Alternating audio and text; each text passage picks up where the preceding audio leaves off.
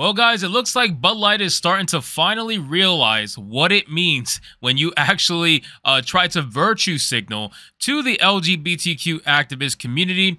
The corporation known as GLAAD is a corporation that is trying to essentially take full control over the entertainment sector, and they're also trying to take control of overall corporations as a whole because they're trying to utilize some sort of score system that they have internally to score different companies based on essentially how woke they are. Now, GLAAD is essentially attacking Bud Light and saying that they deserve all the sales that they've been losing, and don't get me wrong, I do agree, but the reason for which they're saying this, I do not agree. So according to GLAAD, Bud Light itself has to blame for the sales plunge because they decided to cave to extremist bullies, argues the main LGBTQ advocacy group GLAAD. Now, the funny thing to me about GLAAD calling other people extremist bullies is that they are literally, their whole business model is based off being an extremist bully. It is the pot calling the kettle black, and I think this is absolutely hilarious. So let's get into this article, guys, from Yahoo. But of course, before we do,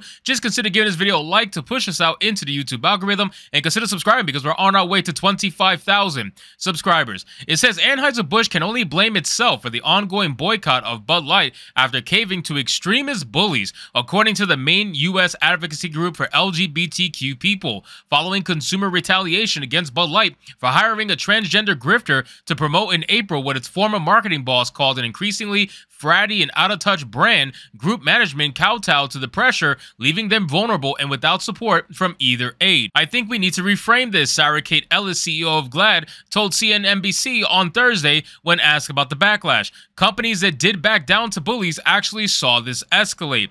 And I agree with that, and that's simply because they decided that they were going to virtue signal to one side. Then when they panicked that the other side was abandoning them because I guess they thought that the other side wasn't as big as it actually was. Like, Bud Light must have thought that most of their consumers were old and it wasn't like a lot of their fan base, right? So they decided to go virtue signal to young gay people in the hopes to convince them to drink Bud Light, but they didn't realize that the majority of the people drinking Bud Light are not young gay people. And you might have got maybe 1 to 5% more people to drink the beer, but you lost 50 some odd percent of customers.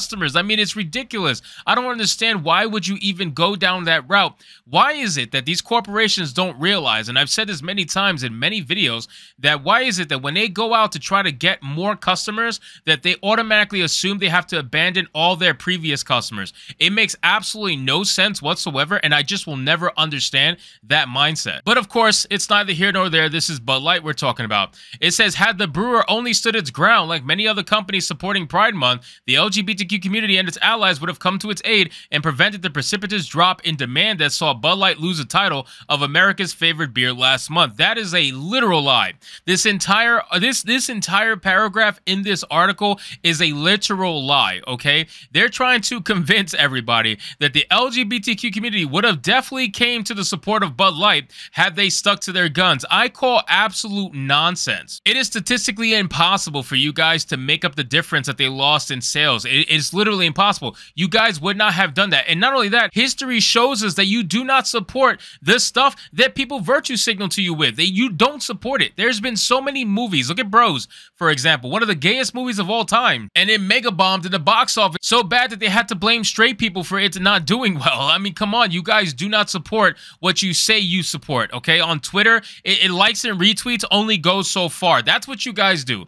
You guys in the activist community, you guys do the likes and retweets because you think that's like monetary gain. It's a very weird thing, but in all actuality, when it comes to real monetary value, you don't provide that much value. That's the thing. You do not provide much value, which is why so many people scratch their heads thinking about why people are virtue signaling to you in the first place. It makes absolutely no sense from a financial standpoint, but again, these are not financial decisions we're talking about. These are ideology decisions. It says, asked whether she felt Bud Light's 27% plunge in sales came as a direct result of caving to the criticism, Ellis replied, is absolutely from them backing down. No, it's not. It's not. Some of it might be, but all of it is not. Like most of it is not. It's not from them backing down. Most of the loss in sales came from the actual boycott itself. You guys deciding to jump in after the fact because they backed down from you, you were just a very small percentage of that overall percentage. But regardless, whether or not you guys joined the boycott or not, Bud Light would have lost over 20% of their sales permanently at this point. I think it is becoming becoming permanent. It says, in fact, she went so far as to say her community joined in the pile-on and may even be actual driving force behind Bud Light's troubles. People don't want to support a brand that won't support them when the going gets tough, Ellis argued. That is amazing to me. They're trying to claim ownership over this actual boycott. This is crazy. Like, you got... Like, that's ridiculous, man. GLAAD is trying to essentially say that they're the reasons why Bud Light's in trouble in the first place. That is ridiculous, bro.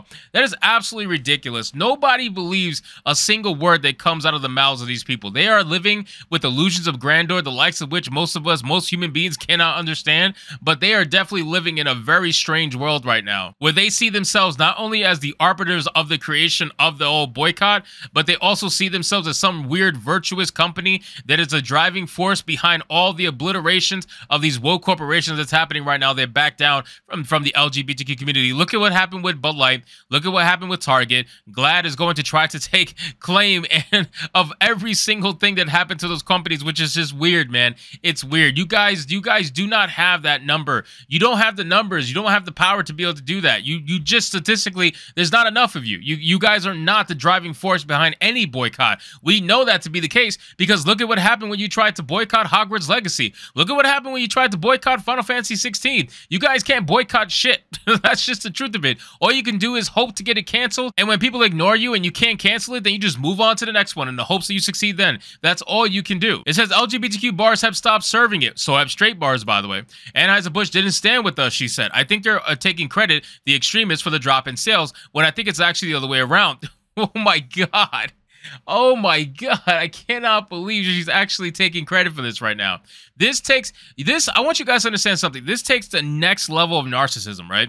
This entire paragraph takes next level narcissism in order to be able to say, for you to really think that you are the driving force behind this boycott that you had nothing to do with in the first place is crazy to me. I don't even know where to even begin with this. It says earlier, GLAAD released a statement saying it had gathered together a group of over 50 corporations to sign a statement of their continued support for LGBTQ people after what the organization called an increase in threats of violence against the business community for participating in Pride Month over many years. The signatures was also included branded consumer goods companies Mondelez and Levi-Strauss, as well as 2 beer brewers, rejected the harassment and bullying of LGBTQ people while reaffirming their unwavering commitment to the community. Ladies and gentlemen, they're trying to extort these companies. That's basically what it is. They're trying to make them sign these petitions and basically trying to make them say that they're going to support the LGBTQ community no matter what and pledge their undying loyalty to this community. You cannot do anything other than pledge loyalty to the LGBTQ activist community. GLAAD is completely useless. GLAAD is filled with narcissistic people. GLAAD is ran by a white woman, a white straight woman. That is a hilarious thing to me. GLAAD is just a corporation that is grifting off of this entire thing for as long as they possibly can. They are the BLM of the LGBTQ community. So anyway, guys, thank you so much for watching this video. I hope you did enjoy it. If you did, consider leaving me a subscribe. I would greatly appreciate it. Don't forget to like the video, comment, let me know what you thought, and I'll see you guys on the next one. Hypnotic out.